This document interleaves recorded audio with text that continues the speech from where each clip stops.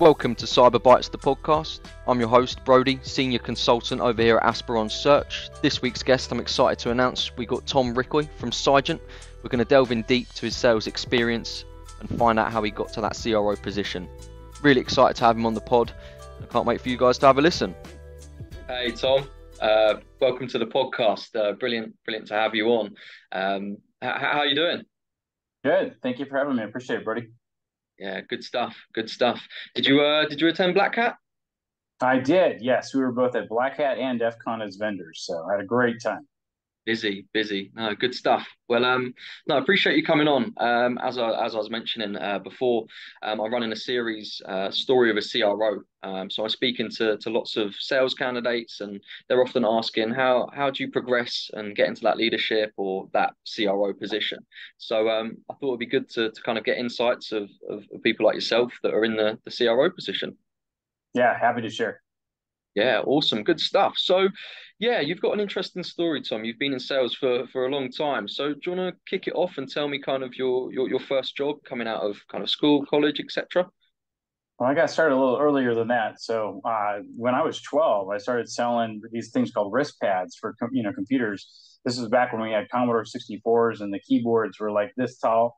And I had actually got one when I was 10. I started programming, and I actually, when you hold your wrist like this, your wrist actually had carpal tunnel syndrome. So at 12 years old, I had carpal tunnel syndrome. And I went to this, found somebody that was selling these wrist pads, and I bought one myself. And I'm like, man, these are awesome. I love these guys. Why don't you come help me sell some at a trade show? So I lived in Southern California, Orange County, and they had these computer trade shows every few months at the Anaheim Angel Stadium. Underneath the stadium, there's an actual convention underneath the stadium, and I would go there at 12 years old, started selling wrist pads, and they were like, "Man, you're a natural sales guy," and I believed it. I was passionate about it, so I sold tons of them. So that was kind of my first sales job, and it kind of just kept going on from then. Nice. So, essentially, you've been carrying a quota since 12 years old almost. Yeah, they didn't give me a quota then, but that started immediately after that, pretty much. But yes. Yeah, good stuff. And then, kind of, where did it go from like your first professional role? So, going after school and college. Yeah, I had an interesting, start. So I actually started when I was 16. So I got my first computer job. There's a store down the street called Computerland. I remember riding my bike down there and, saying, "Hey, I want to work here. What does it take to work here?" And, "Well, you don't have a job." And I'm like, "But I'll do anything." So I ended up, they let me work for, a couple hours a day. And within no time, I was, working full time there. I was a sales, account executive, and also ran their technical department. And it just honestly kept going. I ended up getting my degree later on in life, and started working as a salesperson from 16. So it didn't take much longer from 12 years old to 16 to have a real full-time computer job for me. And just honestly, I've been going ever since. Nice. So, when you were at Computerland, was that an individual kind of role? It was, but I was also a manager of the technical department. So I've always been very technical as well as into sales. And so I loved, tinkering around and building computers and things like that. And so they wanted to, grow the technical department because we had a lot of people bringing computers that they wanted fixed. And we ended up hiring a couple of people, and I ended up managing them at like 16, 17, 18 years old, being my first manager of people that were significantly older than me, which is always very interesting and a good growth experience as well. Yeah, definitely. I can relate to that. When I was in a property, I actually was managing a team of kind of real estate agents, so at a young age. So that was Yeah. very nice to me, and they were also older. Um, Yeah. no, awesome. So after Computerland, then you went on to be an international sales manager. Tell me a bit more about that. Yeah, so I got really, blessed and lucky that, pretty much around 18, 19 years old, I ended up getting to work for an actual manufacturer. We were at a company called Premax originally that changed to become Action Tech, that are still around. And Action Tech, we were selling PCMCA cards. We were one of the first companies to do that. For those of you who don't know what those are, this is a long time ago, but they were cards that about the credit card size shaped, and they would plug into a computer. And that was before we had modems and network cards and network adapters that were built in, or any wireless was not even in our ideas at that point in time. And so I was lucky enough and blessed to be able to work for the original founder. We wrote a business plan together. I was one of the first 10 employees, and he said, "Look, I want to start selling into Europe." And so I remember my first sale there that we found this company in Czechoslovakia. This is when it was Czechoslovakia still. And he says, hey, I want to be your distributor here in Czechoslovakia. And I want to buy 100 PCMSA cards, 50 of this kind, 50 of that kind. And I remember spending the night at the office. I stayed up all night because we didn't have anything but fax and phone. So there's no email. There was no way to get a hold of them. And he said, I'm going to buy today. So I stayed there at the office. And I remember I got the first order there. And the founder walks into his office. I'm sleeping on his couch. He's like, what are you doing here? I said, I got the order. So that kind of led to us really having an amazing experience of selling PCMSA cards and multiple brands all over Europe. And then it just grew from there to international, South Africa, Australia, New Zealand, et cetera, et cetera. So that's kind of how it all got started. Nice. Oh, awesome. And here's a bit of a cool question. So back then, obviously, cold calling compared to now. I mean, what would you say? What would you say like the biggest difference was, or was it easier back then, or? It depends on what you're trying to do. I've had multiple cold calling jobs where you're just cold calling people or companies or distributors or partners. I remember, back in the early days of computer land, you were literally going door to door. I remember, hey, there's a business park with a bunch of companies. Let me go knock on. I'll literally walk in and say, hey, I sell computers. I think that's how we got started. And it depends on what you're trying to sell, but I think nowadays there's a lot of email, which is really annoying, honestly, because a lot of people are getting tons of emails from all sorts of people trying to sell them. But I think that definitely the digital era and the shift to communications has made a big change. At the end of the day, it comes down to the same thing, which is, do I have something that I think somebody wants? What is the ideal profile for who I'm trying to sell to? And then reaching out to them and saying, hey, look, I have something that's unique and different. And normally it all comes down to still like, who do I know that knows somebody there in a decision making role that I can be able to get an introduction to? Because at the end of the day, that's really what works the best. Yeah, yeah, absolutely. I think that saying always sticks. It's not about what you know; it's about who you know. I can imagine Absolutely. back then, not having the kind of like the social medias and everything like that. It would be Mm-hmm. who do you know that's round the corner? Yep, for sure. Yeah, yeah, good stuff. And then in terms of your first kind of proper kind of leadership position where you're managing a big team, was that at your time at Dell? No, I actually started earlier. So I ended up selling all these PCMSA cards to lots of different companies. I'm starting another, kind of wrapped up I did that for about 10 years. And one of the companies that I've been working with was a company out of Germany that had been the largest brand in Germany for Sony. They were the premier distributor for them, and they've been creating their own brand called Anycom. And I had been working with them, selling them the PCMSA cards of Anycom brand, et cetera. And around that time, when I was transitioning between that role to a different role, I was just looking for my next exciting gig. And so I called them up and said, hey, are you guys doing anything interesting? And they said, we were just talking about the fact that we want to take this Anycom brand and make it into its own company. That was when Bluetooth was just getting started. Like nobody had ever heard of Bluetooth at that point in time. There weren't wireless networks or anything. There wasn't Wi-Fi even. This was really early on. And he says, we just signed this deal with a group, out of Sweden, and we think we have the first Bluetooth products to sell, and we think we can sell them all over the world. Would you be interested in helping us? And I said, sure. And I said, well, what title do you think I should have? And they said, well, we think president and CEO would be nice. And I'm like, well, okay, let's do that. And they wired $30,000 into my personal checking account and said, okay, go create a company. And that was really kind of what led to that. And that was an amazing ride, being the first ever Bluetooth company in the world and being able to sell those solutions. And we had the first deployment for wireless, honestly, communications between, a vehicle and an infrastructure with wireless antennas and access points ever done. And so we were able to go use that and take it to do keynotes all over the world and things like that. So it was a really amazing experience. That was really the first, role, leadership, where we had some amazing experiences selling a lot. Yeah, nice. No, amazing. And what would you say was the biggest turning point for you going from an IC to leadership? I would think that definitely was for me the big turning point. I'd always been doing different things. I helped start a company too, even prior to that, with a friend of mine from high school, and so I got a little bit more experience in that entrepreneurial leadership role. But definitely that time at Anycom was the one that really turned it, and gave me that experience that I needed. I would say beyond that, it was Dell. Dell was probably a really great experience also for me to be able to work for one of the most amazing companies in the world, a Fortune 50 company, and to have an incredible team and an incredible company, and to be able to really make some impact in products and in cybersecurity and things like that as well. Yeah, yeah. So tell me a bit more about your time at Dell. Were you brought on to build a team, or what did it look like? Yeah, I already had it. There was already a team there. And so I joined initially to be able to lead the group that was responsible for operating systems and also our third party consumer and small business software that we sold with PCs. And that led to an opportunity where I had McAfee. So, kind of my first kind of foray into cybersecurity was then, apart from some things I did younger in life that were not quite the same things as selling cybersecurity. But so working, at Dell, and I ended up getting really passionate about our relationship with McAfee and about what we were doing for people and customers and small businesses to be able to help protect them from attacks. And I kept learning a lot. And there was an opportunity where we wanted to go build a whole team to do nothing but data security product management. And so I ended up taking that opportunity, and that led to a great amount of responsibility around not only data security, but around endpoint security and everything that we did there. And that was just an amazing ride. And it was kind of a role that was a little bit different because it wasn't a direct sales role. I didn't have a quota.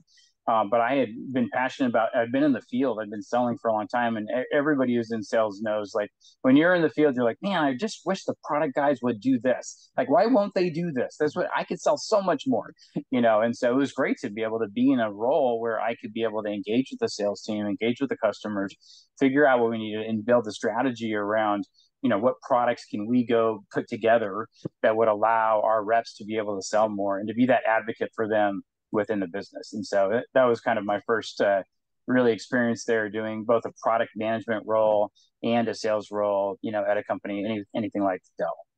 Yeah, awesome. Awesome. And is that how you fell into cybersecurity, or did you kind of you knew that was going to be an upcoming thing and you wanted to go into that? No, I didn't know that. I had done some, and I kind of alluded to this, but when I was younger, when I was in my early teen years, I had done computer programming, and we had BBSs, and there were different things that I wanted to go do that if I wanted to go do them, I couldn't quite afford them. And I made some really poor decisions when I was younger in that for a few months there, and got kind of into hacking and non-ethical hacking, if you will, to be able to learn, some things there. And it was really a very eye-opening experience to see kind of the other side of things. But then when I got into Adele and I started seeing what McAfee was doing, and it just was just a draw for me, because it was this combination. I had also got a degree in programming, so it was a combination of kind of a lot of things that I had seen and done in my personal life with programming, combining that into helping companies to be able to defend against attacks.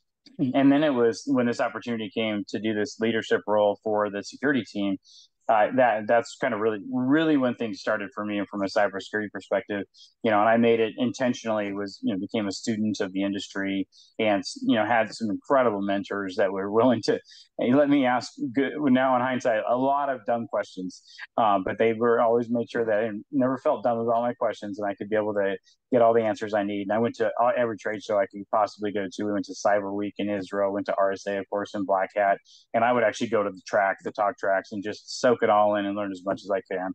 But yeah, that's really where cybersecurity started for me. It was about 10 years ago at the first role at Dell. Yeah, awesome. No, good stuff. And just on that, in terms of being a successful sales candidate, do you think that them having a technical background is more needed in the market today, or? It depends on the job. I think it greatly depends on the job. I've seen a lot of sales reps who are amazing, and they're not the technical folks. So it depends on what you're selling. I was at a company called Bizarre Voice here in Austin. It was an amazing experience. And, we were selling basically the ratings and reviews back-end software that you see across the internet. And, you don't need to be a deep technical person to be able to sell that. You need to be smarter, honestly, on the non-technical things to be able to sell that. But if you look at something like what we're doing here at Cigent, it is something that in the beginning, that a little bit of technical depth will really go far, because you are selling something that's unique and different. It's not that I'm just taking, something that a bunch of other people have already sold and just, rinse, wash, repeat, and do that. I'm actually selling something that I do have to have a little bit of depth so I can be able to understand, what the customers are asking, respond to that. But generally speaking, the depth of a sales rep does not need to be that technical, because they always have a partner, in a sales engineer that comes alongside them and helps to take those conversations to the next level. Yeah, absolutely. And in terms of like a startup, I think they're looking for more technically active sales candidates, because they want them to do the demos, etc. They don't want to be leaning on the sales engineers so much early on in the sale. So yeah, tell me about Cigent. What is it they do? Yeah, and just to piggyback off of what you said, I think in a startup too, it's also about being able to, as a sales rep, vet opportunities, right? Because you don't have the obvious playbook that you might have later on in a company when it's larger. You're dealing with that, initial call where you have to ask a couple of questions to be able to say, is what is their pain point? How are they what technology do they have? Do I have a technology that fits that? And can that be a real opportunity, or do I need to just walk away from that because I'm going to spin my wheels for a long time? So about Cigent, we've been around for a little over 5 years, 5.5 years. But we came out of a company that's been around for 35 years, and the technology that we sell today, we started working on about 9.5 years ago. Cigent's really about data security, and every time I say that, I still laugh a little bit inside, because I heard somebody say that all cybersecurity spend is about data security. But what's different is we really do get as close to the data as we possibly can, or as possibly anybody can, which is two places. One is in the actual individual files themselves, and the second is in the actual storage. So what's different about Cigent is the first thing, really, there's lots of things, but we take the idea of multi-factor or two-factor authentication, and we bring that down to the file level and the storage level. So I can require MFA or 2FA to be able to access data, actual files, and to unlock parts of a storage device. And you can't get really closer than that. And no one's done that. No one's ever taken it and said, what, I'm going to, apply this concept of MFA down as low, as close as possible as I can. And that's just one of the kind of the beginning with us. We go and do a lot more. And, one of the things that I'm super excited about is that we have the ability to detect ransomware on a storage device from within the storage device. We have machine learning and AI that looks at the data access patterns of the drive and can delineate, between a ransomware and a non-ransomware, encryption and read-write patterns, and be able to actually prevent ransomware right from within the storage, automate the whole thing. And so, I mean, that kind of innovation is really what I think is going to take over in the world, where we are able to actually stop ransomware attacks once and for all. So that's just a little bit about us. There's obviously a lot more, and you can check it out at Cigent.com to hear all the details, but that's the high level. Yeah, awesome. No, it sounds like you're on to something exciting there. And in terms of your role then, so you were brought in as VP of Sales and kind of public sector alliances. So yep. tell me about your journey. Yeah, when I joined here, initially the idea was just to do partnerships, was to be able to help out with our partner network. I had been doing that at Dell. Also, I built relationships with companies like Cylance and CrowdStrike and Carbon Black and RSA and Microsoft. Goes on and on and on. And so it's always been something I've loved to do, is the partnership relations. So when I came in here, they said, "Hey, listen, you have experience at Dell. The PC industry. We think that this is a good fit for Dell and others in the PC. Would you come in and do that?" And I said, "Sure." But shortly after I got here, I realized that, okay, we've got some initial funding and partnerships within the government as well. And I know enough to be dangerous in the public sector and in the federal government space, because at Dell, I was responsible also for the federal ecosystem of solutions that we had for our PCs. And so I knew how to talk the lingo, if you will, of certifications and about the market and who the players were and things like that. And so within like a couple of weeks, it was like, what, why don't you do that too? So I ended up taking that on, and we built that out and really grew that business, those two businesses, for a couple of years. And then we ended up having a company that we were able to spin out of Cigent called Blue Shift Cybersecurity, which is an amazing platform to be able to fully manage organizations' security for them. And we spun that out. And so one of the leaders, one of the founders here at Cigent, left and went over there to lead the sales and marketing. And they asked me to step up to be able to take on all sales and marketing here at Cigent, which I obviously gladly did and was thrilled to do. So that's a little bit of the journey of how I got into this CRO role. Yeah, awesome. So tell me now, you've been in the CRO role for about a year and a quarter now. So tell me, what's your duties at the moment? Yeah, so I think the CRO role is a little bit different than your average VP of marketing or SVP of sales and marketing. Here at Cigent, it's obviously I'm responsible for sales and I sell every day I can, possibly can. That's what we were doing at Black Hat and DEF CON is, selling to individuals, selling to companies and, building relationships with everybody. But it's really about not only the sales side, also the marketing. But to me, when I think about a CRO role, it's also about the strategy. It's around the big picture. It's around the markets. It's around where do we want to focus our efforts on? There's so much to do, and we are a small team, as most companies are, and we have to really focus in on a few different things and get those things right. And it's also about the partnerships. It's about the OEM relationships. It's about our engagement, even with some of our suppliers and vendors, and how we work with people in the storage industry to be able to get our technology built into their storage devices. And so CRO role is a little bit bigger in my mind in that sense, from the scope of what you think about. Necessarily responsibility, but the scope of what you think about and what you're trying to drive within the organization and the vision that you can give for the company and for the team. And so in my mind, that's really what we're doing here and what I'm doing here at Cigent. Yeah, awesome. I love that analogy because a lot of people think that a CRO role is just literally in charge of revenue and bringing it in from the sales aspect and not the marketing and the bigger picture. So Right. tell me a bit more on that, on kind of what you've been doing in terms of putting the two together. Sure. I mean, so for Cigent, it's an interesting model, right? So as a startup company at this time, and one thing you learn over time and in a career is that things shift. Like, the valuation of a company has shifted in the last few years to it's a multiplier of your SaaS revenue. If I were to do this 25, 30 years ago, I would be focusing more on licensing agreements to storage manufacturers like SanDisk did, back in the day with a standard called ATA, because that was what made them, very valuable. But nowadays, people don't value that as much as they value simple things like, SaaS revenue and, recurring revenue and what percentage of your, customers are renewing and how much can you grow that. And so, for us, we're thinking through not only that and how do we build that revenue stream, but we have storage capabilities that are best embedded into storage. And we're not a storage manufacturer. We're software guys who have great ideas about software that should go inside of storage. And so there's this big effort that we have going on where we're working not only to create the SaaS revenue partnerships and partner with the PC OEMs like Lenovo. We just announced a week or two ago that we're going to be partnering with Lenovo. They're going to be rebranding our software and selling it with their PCs all over the world. But we also have to work through the effort of getting the supply chain of storage vendors on board. And we have this amazing partnership with a company called Phison out of Taiwan, Phison, if you want to look them up.